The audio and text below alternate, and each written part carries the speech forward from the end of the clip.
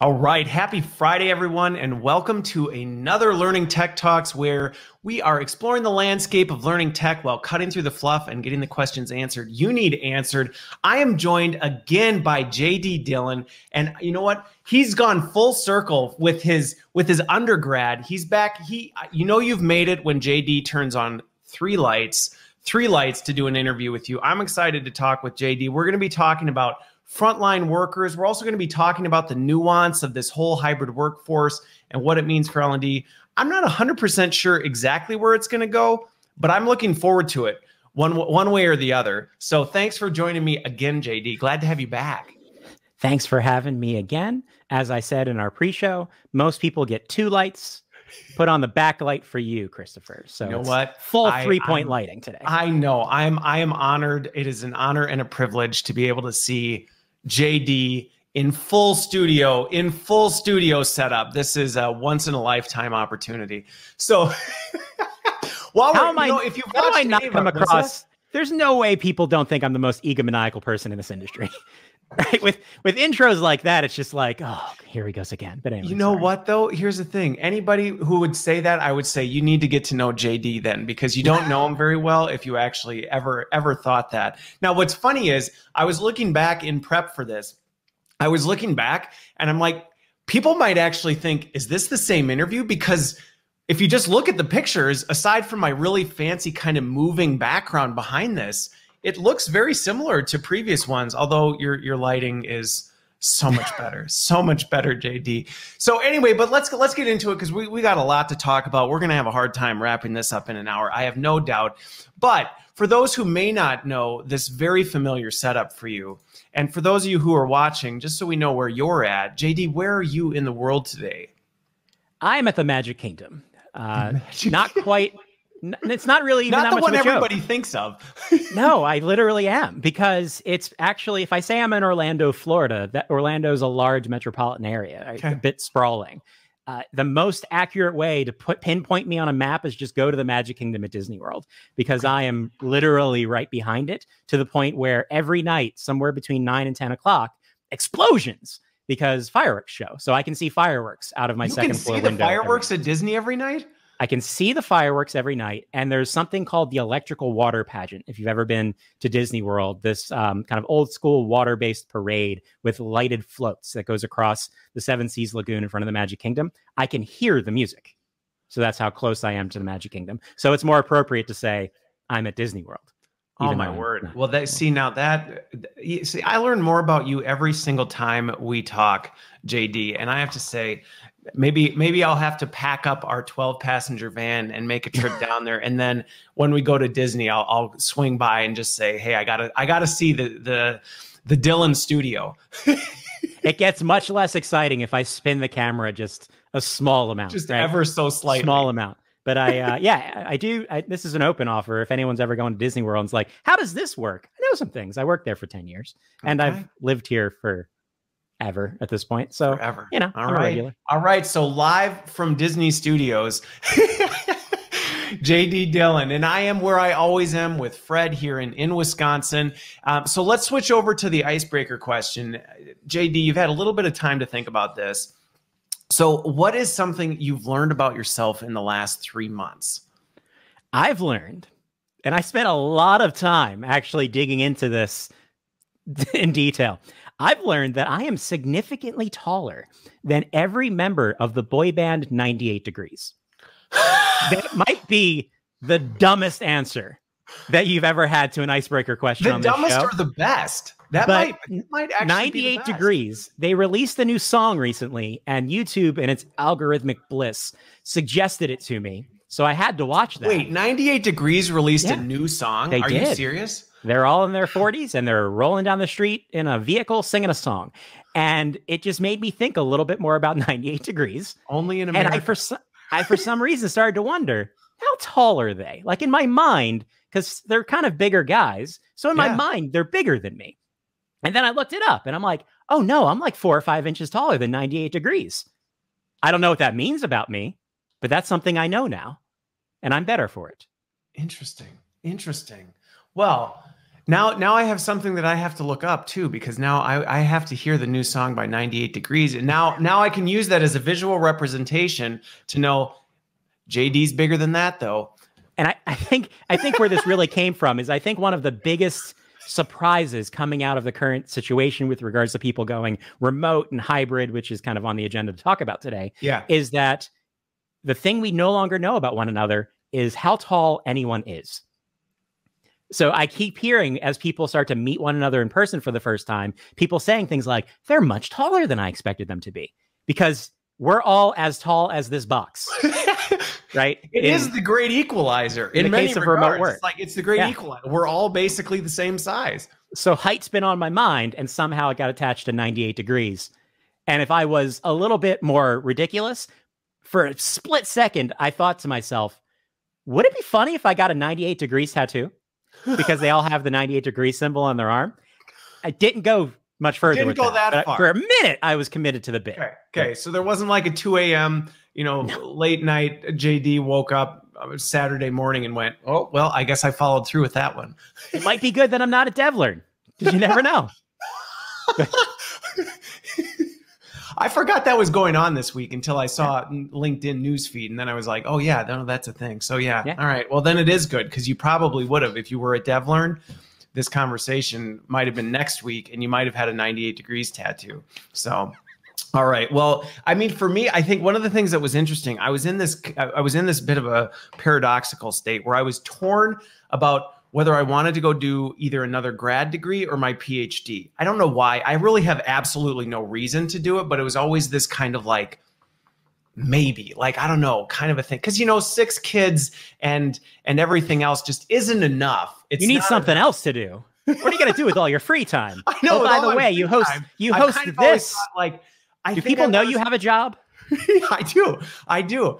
And so I was kind of torn on this. And then over the last 2 months, I decided, you know what? I don't think I'm actually going to do that. I actually decided I'm actually going to make a final conclusion, although I've done this in the past before and then I revisit it. So we'll see how long this one lasts, but I'm pretty sure that I'm not going to go back for any more academic credentials, at least in the formal state. Although I am kind of thinking and revisiting. I swore I would never write a book.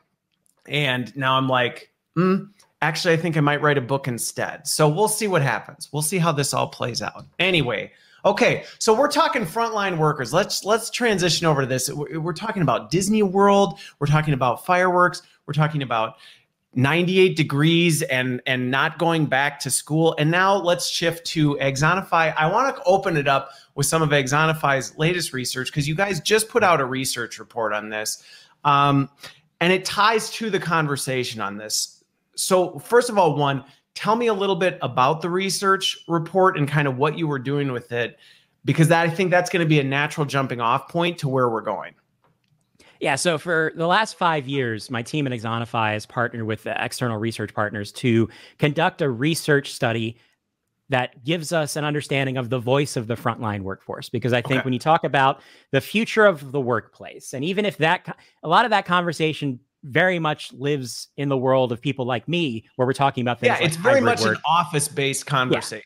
It's kind of a corporate world, the kind of how that world is evolving. So rarely does that conversation really get to the frontline space, which, by the way, is where 80% of the global workforce works, is on the front line. So we've been doing this research effort every year around this time. And slowly over time, because of the changing nature of frontline workplace, our research focus has evolved. So in the beginning, it was very much focused on learning and development, right? How do you create great training programs and support programs for frontline workers?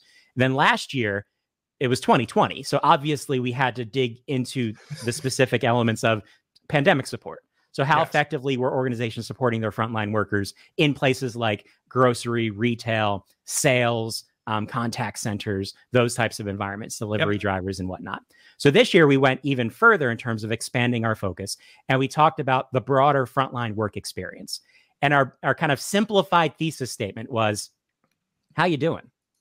Right, we wanted to understand how frontline workers have been faring and feeling in their jobs over the past year, and what types of decisions were they making as a result of how well they felt taken care of, how well supported they were, and what was missing, and what was working when it comes to supporting frontline workers.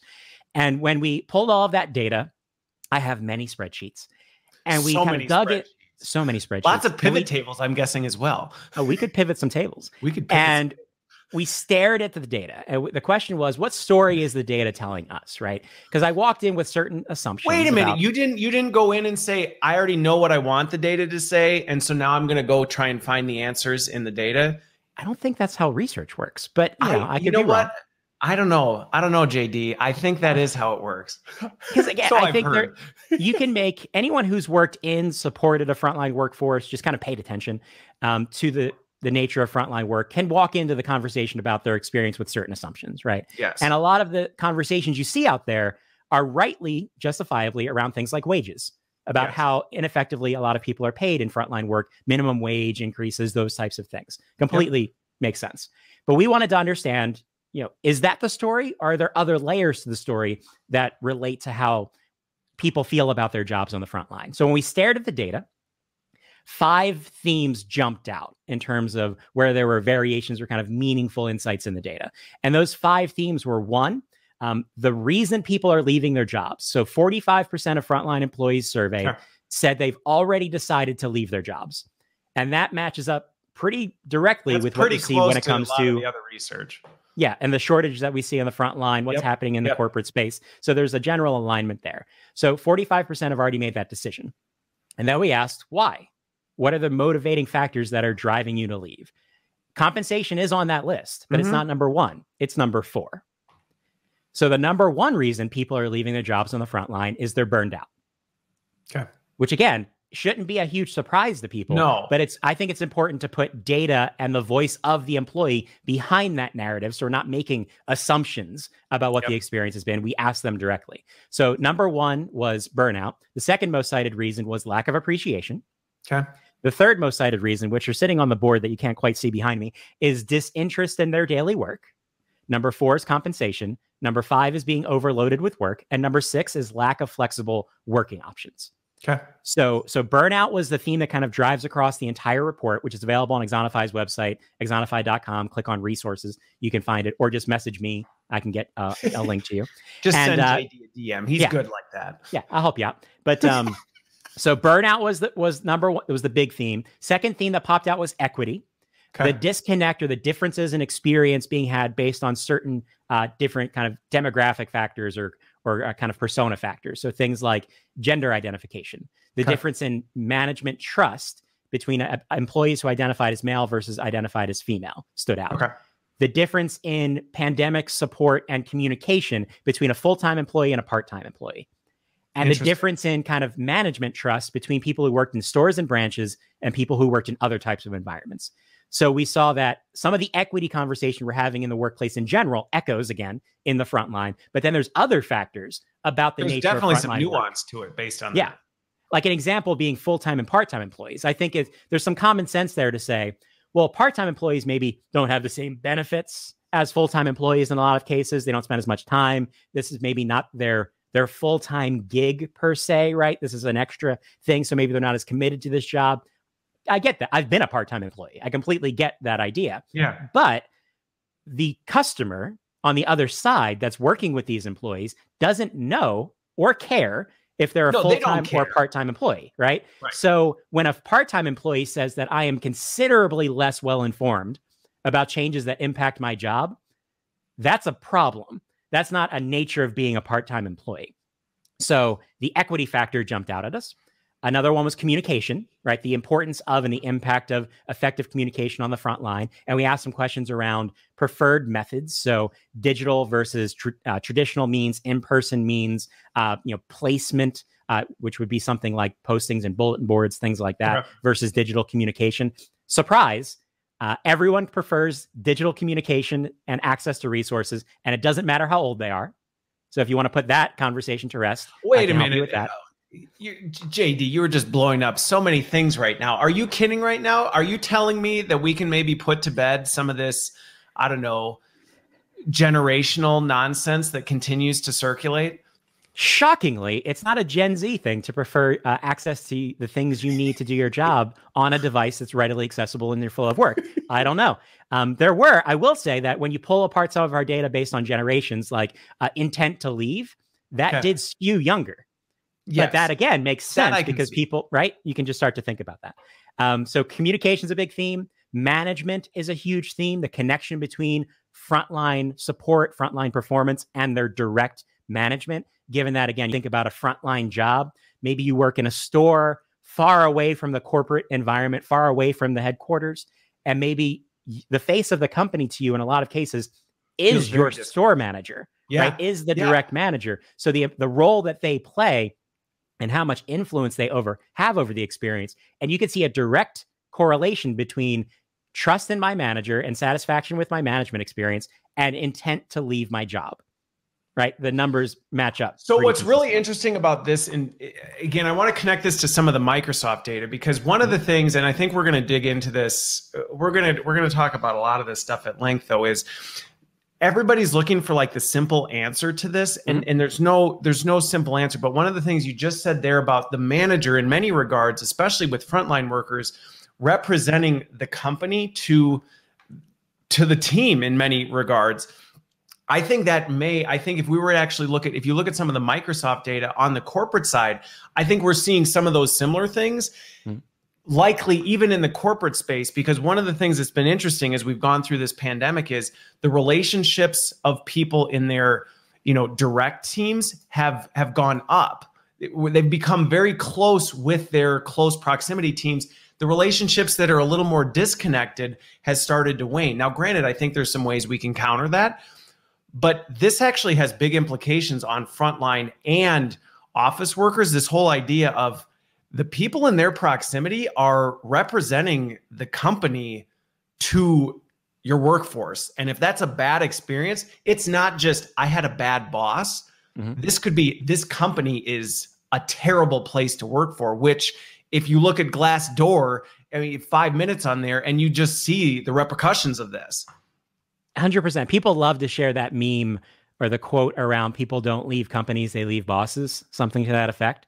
And I think that takes on another meaning when you look at the influence that a frontline manager has over a frontline worker, because they influence everything, right? Who's responsible for what processes are used, what tools are used, who gets access to certain resources and training, what people are scheduled. Do you get that day off? Can you switch that shift, right? It's so much. And having been a frontline manager at Disney, as one of my examples in my background, I know exactly what that feels like from both sides of the equation. So when it comes to kind of connecting the dots between the report and the conversation around what learning and development can do to improve the experience of the front line, one of the things we dive into is, well, how do we more effectively enable managers to not just be able to execute on the job? Because there's a reality out there, which is, I don't know the number, but a huge chunk of managers are promoted because they were good at the job. They weren't necessarily promoted because they're good at taking care of people. No, I think that's been a systemic issue in leadership forever. It's like, you're a fantastic this. I bet you'll be really awesome at leading other people who are doing this as well, which is with plenty of organizations I've worked in have shown that to be very wrong over and over and over again. So we have to keep that in mind in terms of not just how we enable managers, what management training looks like when we start to upskill managers into those ideas, preferably before they take on responsibility and step into role, but also how management roles are designed. Because if managers, I often say, managers aren't there because they've got manager things to do. So they're not necessarily involved in the training initiatives and things like that, because they're off being managers. But are we building their jobs in such a way where they can focus on their frontline teams, physically be there when the moments of truth happen, right? When there's a customer who's not quite agreeable and that employee needs help, can the manager be there because we've maybe looked at their job and introduced automation that knocks out some of the administrative tasks, or maybe introduced layers into the team where we've got supervisory people who are working to upskill themselves to become the next manager, who can take on certain parts of the workload so the manager can focus on the people side of their job and not just on the hit the KPI side of their job. Well, and so on this topic, because Tracy brought up a good point, and it is so true that so often this middle management tier is often forgotten in the space, and we just kind of go, well, they'll figure it out. Like that's what'll happen. They'll figure it out. And if anything, we've seen over the last 18 months that, first of all, one, they won't. If we just leave them, some will, but that is a terrible approach to chain a cinder block to everyone's feet and be like, we're going to push you in the pool, and then whoever floats and figures it out, that's great. And you know what? While 89% of you are probably going to sink to the bottom of the pool, that's just the cost of doing business. And I think this is a huge opportunity, and it has massive business impact. We talk about business impact all the time in learning and development. I mean, this is an opportunity to make a very quantifiable impact on that.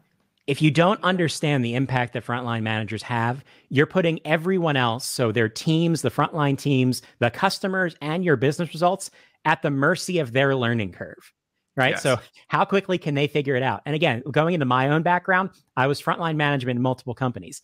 The first time I became a manager, do you want to know what the promotion ceremony looked like? What my enablement strategy was? How I got promoted? Let's hear it. I was handed a set of keys and a radio, and I was a manager now. When did I go to the classes? Eventually. So that's one of my favorite things to do is when I work with a frontline employer, I'll walk into different locations and I'll talk to the manager and I'll say, when did you become a manager? And I usually rarely do I run into, depending on the industry. Sometimes I run into someone who says 35 years ago, right? Okay. But a lot of times I run into people who say 6 months ago. And then I'll say, well, how did they prepare you to take on this responsibility? And more often than not, I hear something to the effect of, well, the management training program hasn't come around yet. So, you know, I'm calling the other stores and I'm talking to the other managers, figuring things out as I go. You know, I knew some stuff from being on the floor with my old manager. I'm kind of filling in the blanks. Yep. I'm like, I'm all for self-directed learning when it's the right solution to a problem.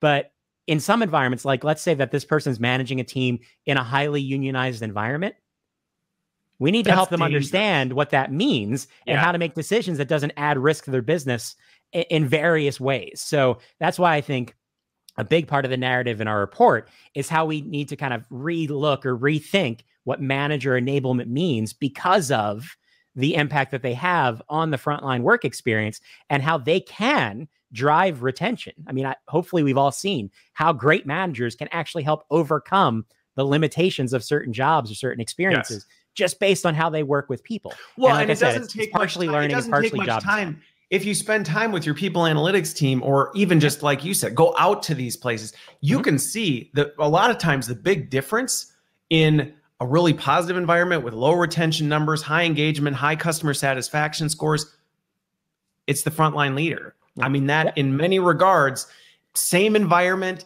same circumstances, same things. And yeah, there's variables that play into it. But that person, I love the way you framed it, which is that person's learning curve sets the tone for everything. And to connect to the fifth theme, because the fifth theme we dug into was skill development, and where learning and development training, upskilling, reskilling, cross-training fits into the frontline narrative. But one of the things that I suggest in the report is we need to look at how we incentivize management based on the development of their teams, right? It's not just your ability to hit business KPIs. Are you setting the organization and your team up for success and building bench strength? Because one of the things I don't think anyone has really talked about, especially on the front line, around this idea of great resignation, reprioritization, any other word you want to put after that that speaks to people, the changing relationship people have with their work right now and the decisions that they're making, is that we're having a huge brain drain moment where people who have a lot of institutional knowledge are walking away.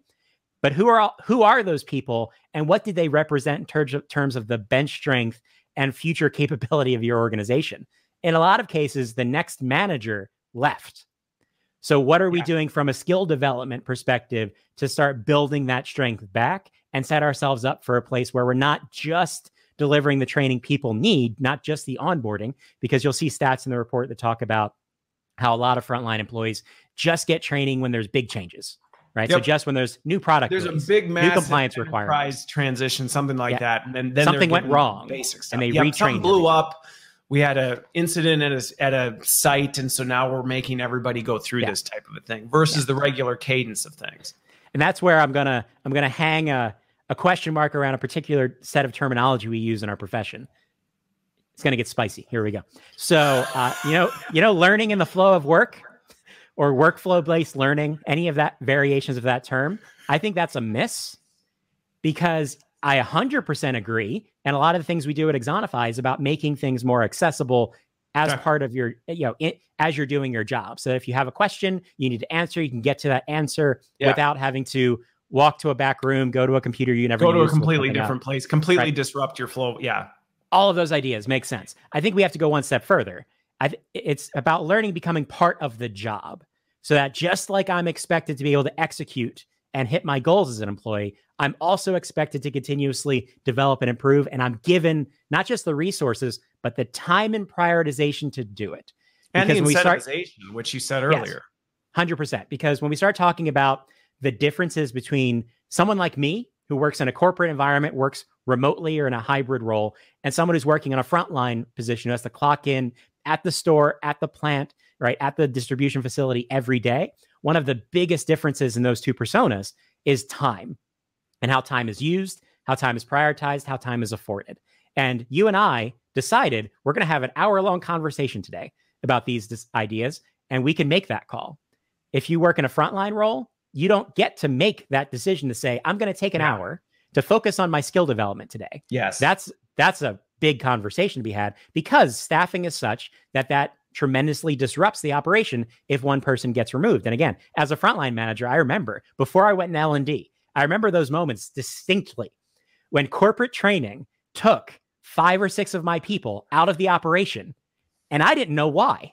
They were just scheduled to go to training today. No, this is a really important point to hit on with this, because this is one of the things that I think I was excited to have this conversation about. Is this is one of the risks, and you just hit one of them. Now, I think there's some things that we've talked about that do transfer across the corporate frontline things, which I'm going to come back to on the manager side. But that one right there is one that I don't think we pay enough attention to in learning and development from a nuanced standpoint, is this idea that, well, in the corporate office, if we need to pull together people for 90 minutes here and there, it's not a big deal. They can just kind of move their meetings around, shuffle their schedule, and kind of clear some space to do that. Asking that on the front lines is an absolute nightmare. It can potentially be destructive big time on the customer experience, because now it's like, oh, well, only half the staff are on the floor right now, and we got customers coming in where is everybody? Oh, well, they're off in a training session right now, type of a thing. But this also contributes to some of the tension and animosity between this idea of, corporate's over here doing this stuff. They don't really understand what we're doing. And we may have the best intentions. We may be like, this is a critical skill that we need to build in the workforce on the front lines, but we're not necessarily considering the fact that, okay, but are you thinking about it from an experience standpoint and what you're actually doing? And then you make it worse when it's like, so why are they doing this? Somebody said that this is a really important thing that we need to do. And that's why it's a critical piece of the conversation when you're designing a training and enablement program for a frontline workforce. It's not just what is the best way to help someone develop the skill. It's what's the best way to help someone develop a skill that fits into the reality of their everyday work. Because for certain things, you may need to step out of your operational duties, right? You may need to go hands-on in a dedicated environment. There are absolutely times period of time, totally. But that should be the exception in more cases than the rule. Where can we find ways, and last time we chatted, it was about microlearning. How do we find ways to leverage the naturally available times in the day? So I might have talked about previously working with lift truck operators and figuring out that during their battery charging times, they had 10 minutes. So how do we leverage those 10 minutes to help people reinforce certain parts of their knowledge that are critical, or maybe introduce some new topics, and then incrementally, because that's how learning works, incrementally in these couple of minutes a day, start to build up people's knowledge to certain areas. And then when it is time to do something more immersive, we're going to go into a job training exercise, a simulation, right? We maybe need to bring people into a classroom for a meaningful conversation. Those things still happen, but they're part of a more blended strategy where we're leveraging all of the things that we can do in a way that immerses people in learning as part of the job and does not disrupt the operation. Because again, people don't go to work to learn, they go to work to do the job, but learning needs to become part of that. So what's funny about this though, and now is some of these lessons, and this is why I love focusing on some of the data that's coming out of frontline workers or using frontline workers as a test case, because in many regards, everything we're saying right now, it's not that it's not true for office workers either, right? Just because they have more flexibility to do some of this other stuff doesn't mean it's the right thing to do. And I think we see the consequences of it played out more in frontline workers, which is why it's a great use case to be like, whoa, like what's the impact of this? Because if you're pulling people and asking them to rearrange their schedules and adjust things to go sit in a half-day workshop and go, well, but they're office workers, so it works for them. Okay, it's still a terrible approach to do it. And to your point, you still should be looking at what does their day-to-day look like and how do we interject guidance and support along the way and support them working as learning and learning is working versus, well, let's just always pull them out to do this. Is there an opportunity to do that? Yes. I always Is say, there value? Sure. But let's be careful about it and not take for granted that, well, we can over here. So we won't do that for frontline workers, but we will for office workers because they can pull it off.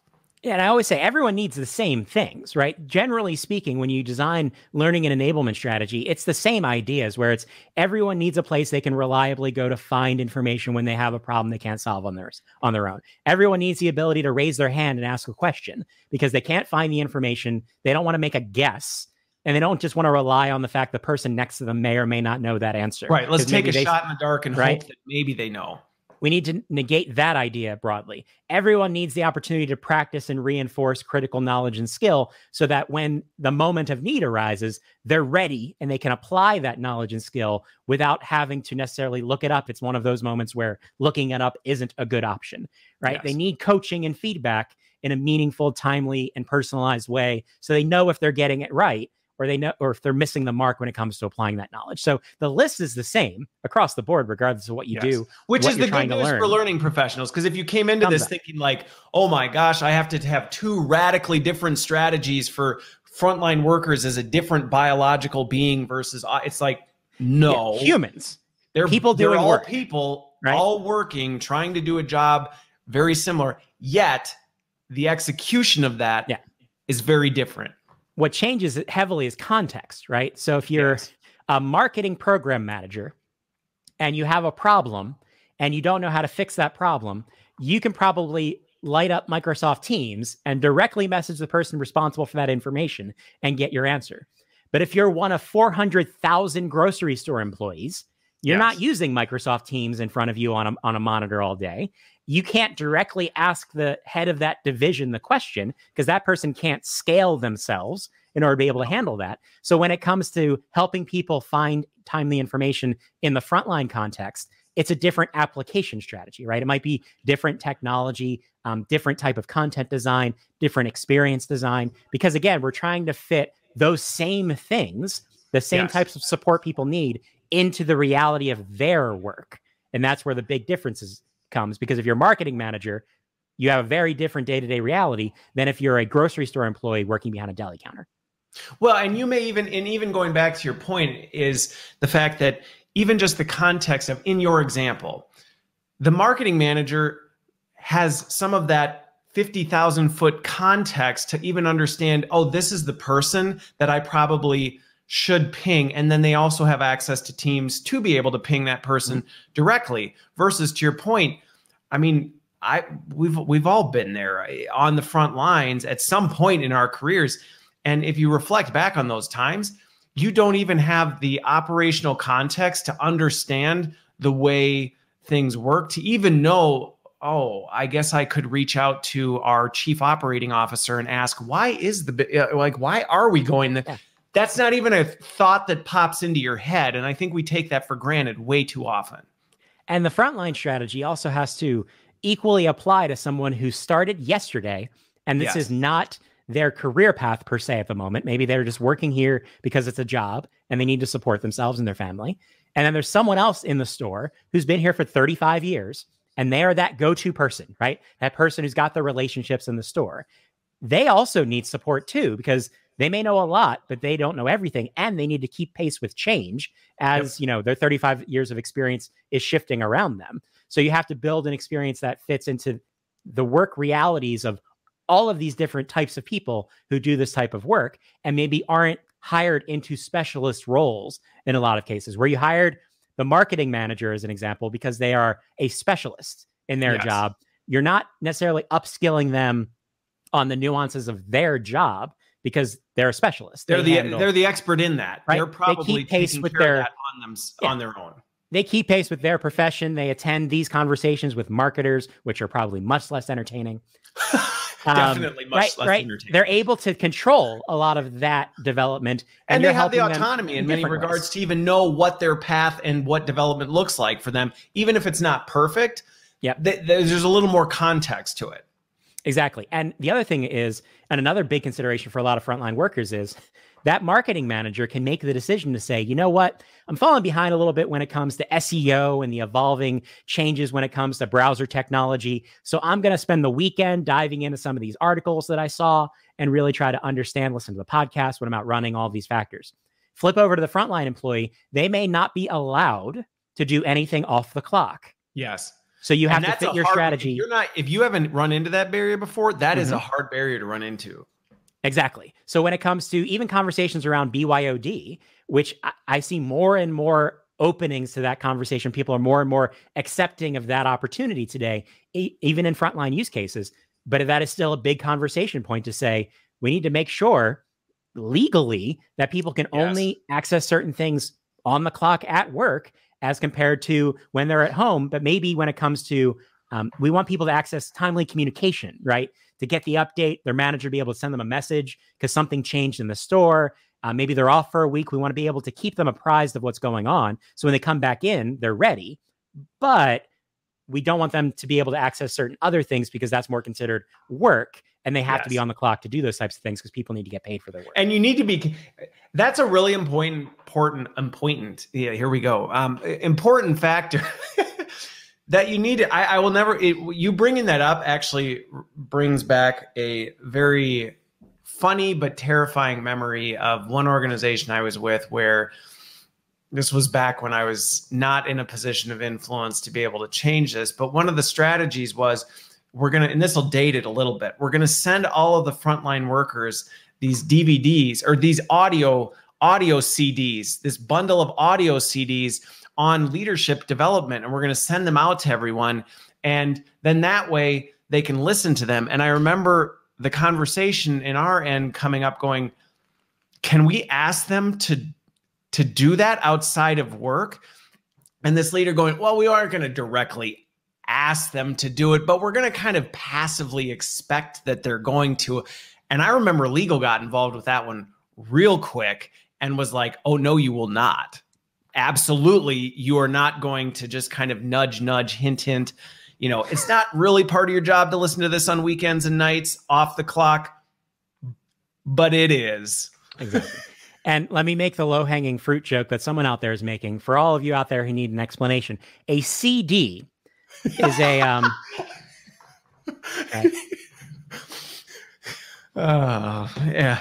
So but let's kind of shift gears on this one a little bit, because were there any things that popped up that caught you completely off guard? Because one of the things that I thought was really fascinating, it shouldn't be fascinating, but it is, because a lot of times these research reports you see, when you look at who they're interviewing, it's not actually the people that the report's even about. It's the HR leaders, it's this and that. And you actually sat and talked to frontline workers. So what exactly was there anything that popped up that was like, I did not see that one coming? I wouldn't say anything, any of the kind of high level observations. Okay. So the high level observation, because everything you said was like, I mean, makes sense. Yeah. So I would hope people aren't shocked when I say frontline workers are burnt out, especially right now. I think the important thing to keep in mind is that we're not necessarily looking at brand new revelations either, because the problem with burnout didn't start in the past year and a half. It accelerated in the past year and a half. But people like Jennifer Moss, an author that I talk to a lot through Axonify, I'm literally book plug. This is Jennifer Moss's new book, timely release about the burnout epidemic. But she's been talking about that topic for a long time, and now she talks a lot more about it because people are acknowledging and seeing the impact of it. So I think we knew a lot of things. I think I was curious to find out and get validation around where compensation falls in the story, because it is often the headline. It is often the headline. Wages. That was actually surprising that it was down the list more, given the fact it is top of mind, at least if you were to read headlines. Yeah, 100% important, right? There's no question that is a huge not to dismiss it. No. But I think we've often hear things about, people, do people stay for the money? Do they not stay for the money? So I think getting data and validation behind that is important, that it falls at a broad level behind something like appreciation, right? That, again, saying that it's important to appreciate people for their work, not a sudden revelation, but really digging into what does that mean on the front line. Well, and realizing how important that is, I think is. I think we take that for granted. I think the things that really jumped out at me looking at the data was the level of disparity in certain cases. So I'm staring at the report for examples right now. And like I said, I mentioned it earlier, but here's the number. We asked people based on job status, how well informed do you feel about changes that affect them? And the percentage is going to reflect how satisfied they are with their level of being informed about changes affecting them on the job. Full-time employees, 71.3% were satisfied with how well updated they are, right? Still a big gap. 30% of people do not feel satisfied with that. Part-time employees, 54%. That's a big jump. So the chasm between those two different classifications of employee, and there's a variety of different examples of that in here when it comes to, maybe it's not, you might have sat there and said, well, I could see how part-time employees don't work as often. So maybe they're missing some updates here and there. So we do have to think about our communication strategies. The thing is, the gap is finish your thought, and I'm jumping on this one. Jump.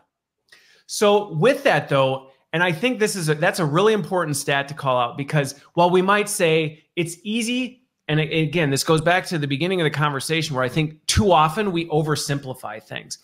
And so it's easy to write that off going, well, they're part-time, they're not here as much, they're just missing out on the things and whatever. One, I think your point of calling out the fact that, yes, but your customer does not know that. So when they go to ask them a question or they need something from that person, they're not going, oh, well, you're a part-time person. So the fact you don't have any of the answers and you're extremely unhelpful is totally acceptable to me as a customer. That is destroying your customer experience because they do not know the difference there. But I think realistically, where sometimes this actually is something that is impacted by us, there have been plenty of conversations where I've been in where where organizations have said, yeah, well, those are part-time employees, so we're not going to make the investment in the tech because we don't want to use a license up on a part-time employee for this, which there are times that makes sense. But listening to that data, what you're talking about, there are times that is a catastrophic choice, or that few dollars a month that you might be spending on this person's access to the critical systems and capabilities of the organization, or the development or communications things that you go, well, they're part-time, we don't really need to invest in that. That may be costing you 10x what you think you're saving by cutting them out of the equation. Exactly. So my hope is that the research and our findings help connect some of those dots, right? To help people ask more meaningful questions and really dig into what is and isn't working in the frontline experience, and closes some of those kind of anecdotal challenges that I see. So I don't have data on this per se, but when I go out and talk about communication as an example, I run into a lot of people solving the problem themselves without necessarily telling the company, right? So again, if I had a nickel for every unapproved WhatsApp group that exists in frontline workplaces where the store manager started up his own digital communication strategy because he doesn't have a better way, and he knows that that's a problem that's impacting his business. Yep, recognizes it's a gap. At the same time, he just layered on risk to the business, right? Because if you have an informal technology in play and the wrong thing gets said, the wrong thing gets shared, things can happen if you don't have the right strategy, tactic, or tool in place in order to close that gap in collaboration with the organization. But that's, people are taking steps because they see these gaps, but our organization's prioritizing it accordingly. Well, and this goes back to the just lack of simple answers and the hard work that we have. I mean, that's why they hired us to do this stuff. And we joked about it backstage before we went live that sometimes we're out here looking for, like, what's the easy answer to this? Like if there was an easy answer, we wouldn't hire you. You wouldn't be in the job because there'd be an answer and we could just eliminate your position. But with this, there's this spectrum of, well, there's things we can control and there's things we can't control. And that dichotomy is not necessarily there. And I think, on the front line, a perfect example, the one you brought up is a really important one that I've seen play out multiple times, where in order to avoid risk, companies make decisions to not use certain technology or not go down certain paths because they're like, well, we just don't want to open the door for this type of a thing, not recognizing that your people are going to do this whether you enable it or not when they see these gaps. So the WhatsApp group, if you say, well, we're just not going to invest in some sort of tool that actually allows people to communicate in a controlled environment, they're doing it. They're doing it anyway. And so how can you actually say, well, knowing that's the risk, what can we do to actually mitigate that risk by actually jumping into it? Because I just think of an example where this debate happened when the cloud first came out. I remember that was a big thing. Everybody was terrified of the cloud and the security and failed to look at the vulnerabilities of on-prem and not realizing that the cloud was actually more secure. And I think sometimes you run into the same thing with frontline workers. And I believe in a lot of cases, it comes down to the fact that people may know the gaps exist, right? They may want to help. They may know that, an example in L&D. I've yet to really run into an L&D team that supports a frontline workforce that says it's a good idea to bury a frontline employee in a back room for 3 days of nonstop e-learning and then release them onto the job by themselves. I'm pretty sure we all know that doesn't work, but we're trying to work within constraints where the operation says you only have 8 hours to onboard this person because I hired them because I need them. Yes. So we're working within constraints and we may not know what all of our options are. So if we're working with the technology, the tools, the strategies, approaches we've historically worked with and applied in other contexts, and then trying to shift them towards the front line, and we start to see a disconnect and it doesn't fit, right? I use the word fit a lot professionally. So the question becomes, do people know their options? Do people know, just to talk about Axonify, that in a tool like Axonify, we've designed an experience for that situation. Specific for that environment. Because we know that the list of what someone in a retail environment needs to know to onboard is a long list. But we also know no human being can consume that long list in one sitting. So the idea is not to get rid of the list, but to distribute the list in a prioritized way to say, okay, before you hit the floor, before you use the meat slicer, before you get in that delivery vehicle, we are going to hit certain things. But other factors like company culture considerations, additional customer service ideas, the things that are not the absolute requirements, we can distribute across the experience of work because we're embedding learning as part of the job so that when you come in for your shift each day, we're adding to what you know and building your skill over time, but in an accelerated fashion rather than leave it all on the cutting room floor. Because again, to be frank, if you put someone in 8 hours of onboarding in one day, you're leaving most of that on the floor no matter what. Right. So it's helping people understand they have options for deploying training into these nuanced and challenging environments in different ways, because technology, AI, personalization, adaptive learning, micro learning, all of these ideas fit into this environment because of the fact we're trying to balance operational constraints with meaningful learning and development practices. Well, and I think your point, and this goes back to this is the push for learning and development professionals. It's actually why I started this show, was so often we're operating within the box of what we know. Like, I only know this because this is the only technology I've had exposure. I only know this because this is the only, things that I've had. And so then you move into this new environment and you do, similar to what you said, you go, all right, well, we've got this completely different use case. So now how do we make what I know work for that? And that's where we end up with this. And it's not, like you said, it's not this malicious, well, I just, I think I just want to bombard people with 32 hours of back-to-back e-learning all at once and drop it on their head. Nobody's going, I think that's the strategy. I think that is the most effective way to do it. But when you don't know what the other options are, what the other possibilities are, it becomes very difficult to do that. And I think that's the hard work we have to do as learning professionals, is broaden our horizons. And as one of the biggest influencers to know in learning and development, you must be familiar. Did you know you're on a list? Did you see that list yet? I think I got tagged in a post once, I which is still weird.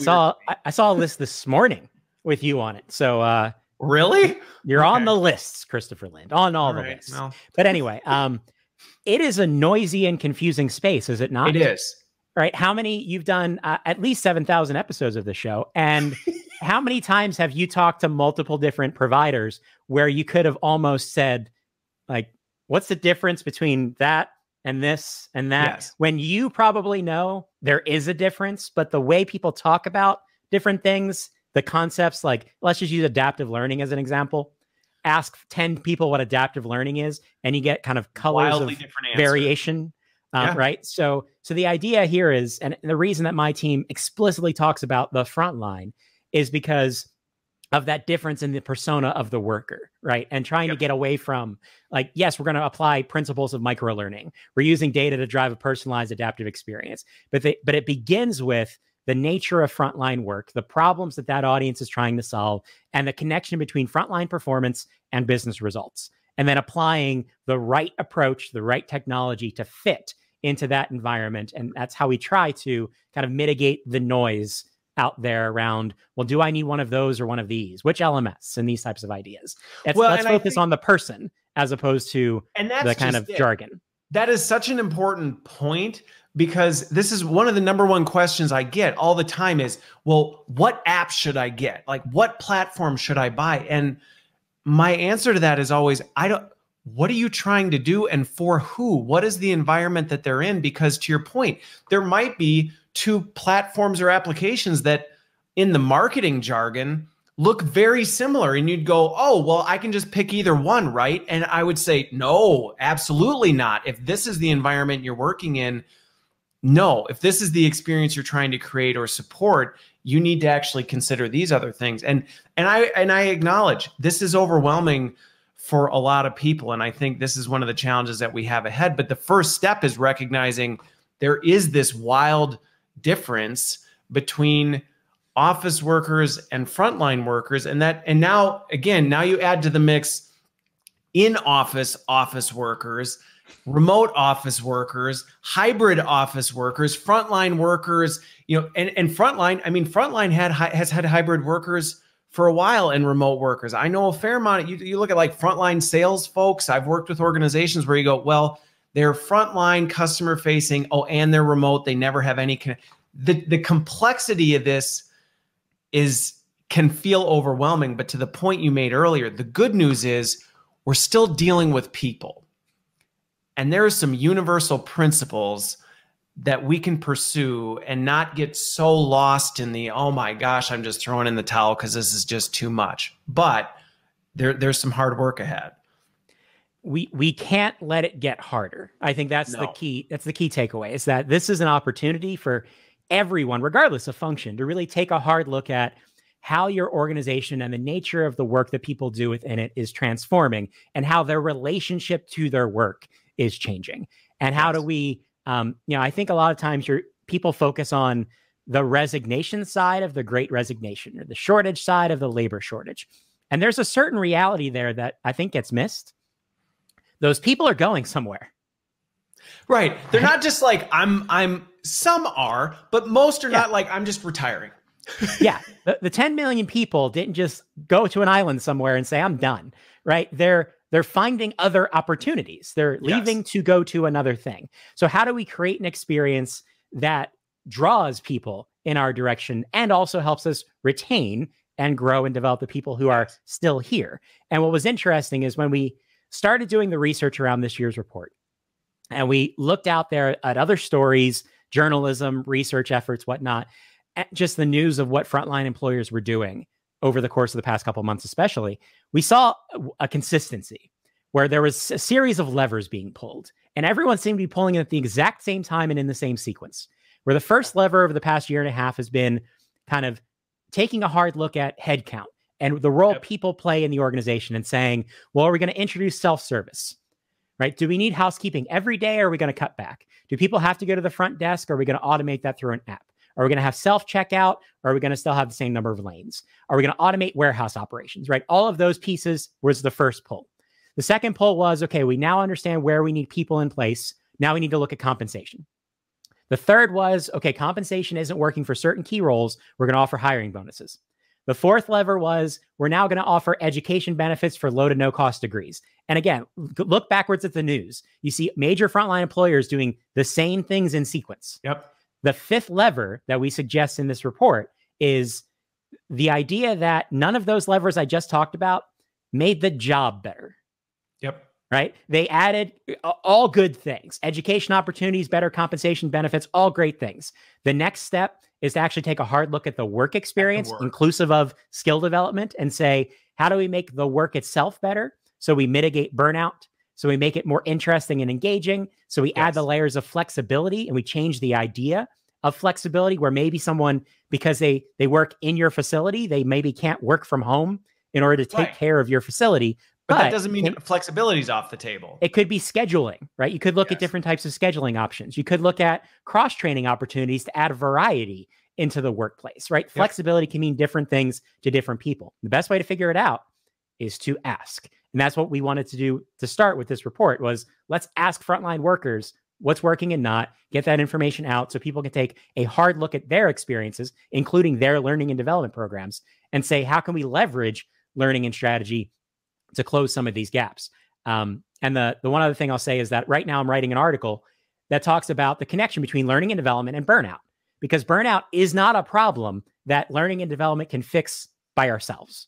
No, but it's not. We can heavily contribute solutions to that overall problem in things like introducing cross-training and upskilling, introducing burnout as a conversation in an organization, helping people understand the symptoms and the signs of burnout, especially managers. So is that embedded in your management training? How do we help people in those environments? Do people know what their options are? We certainly can do a lot more to not contribute to it.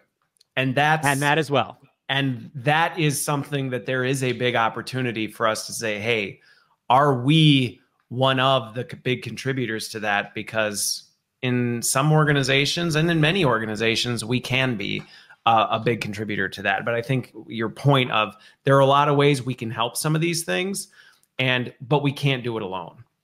Absolutely. Okay. Well, as always, JD, this has been a fantastic conversation. I think, again, hopefully for folks, it's both been inspirational and challenging. I mean, because I think that's the reality of the future that sits in front of us. It's inspiring. And I think one of the things that's exciting about technology is the fact that some of these things, and I think this is one of the messages I try to tell to people all the time, there are a lot of things that 10, 15 years ago, we were casting the widest net because it's all we could do. It was the limitation of what was in front of us. And now many of those limitations are gone, but we're still operating off of this, I know, but that's all we can do. And it's like, not really. Actually, we can do better. So I think that hopefully inspires people to think about, well, there are a lot more possibilities. And some of these universal principles, they're not changing. You don't need to go out and find a radically different thing, but digging into the information, thinking about what does this actually look like? I love your point about actually changing the work, because all the incentives, all the manager improvements we do, all this other stuff, if we don't look at the work itself, it only does so much. You can't pay someone to stop being exhausted. No. Right. And my hope is that, this type of conversation, the report that we've released, helps facilitate more of a conversation around the connection between learning and development and a frontline audience, and creates a space for people who do support frontline workers in their work, whether you just support a frontline audience, or maybe you support a dynamic organization that includes a significant frontline audience. I don't believe there's enough forums for that or enough conversations. You don't see frontline on a lot of conference agendas, right? No. Retail sessions or grocery sessions or manufacturing specific sessions where we can connect the dots between the conversations we do have a lot around learning practices, theory, technology to this very specific and very important audience. And this is where I seamlessly transition into a plug, because if you would like to have that conversation, or at least kickstart a conversation and dive more into what are organizations doing specifically to support their frontline teams, you should come hang out with me on Tuesday, the 26th at Axonicom Live, because my team is running an online event on that day that highlights stories from a variety of large-scale frontline employers and different types of businesses that talk explicitly about how they're dealing with the types of challenges that we've been talking about today. We're going to dive hard into the report. Jennifer Moss, who wrote that book I showed earlier, is going to be there to talk about burnout on the front line. So it's going to be a great time. Head to Axonify.com/conference. You can still register and come hang out with me and my friends next Tuesday. Awesome. Well, thank you so much, JD. It'd be a great opportunity. And again, one of the stats you mentioned earlier is frontline workers make up a massive percentage of our audience. And so your point that these conversations aren't having enough, and we're talking about wanting to have business impact and impact the strategy, this is one of the major ways we do it. So thank you for bringing that conversation to light and the opportunity for folks coming down. And we will have you back for sure, because these are always fun conversations. So thanks for making the time, for cutting it out and joining us from the magical studio of JD Dillion. My pleasure. Next time we'll talk about how tall I am in comparison to the Backstreet Boys. We'll both stand up in our cameras and we'll see if people can guess who's taller. So have a great weekend, everybody.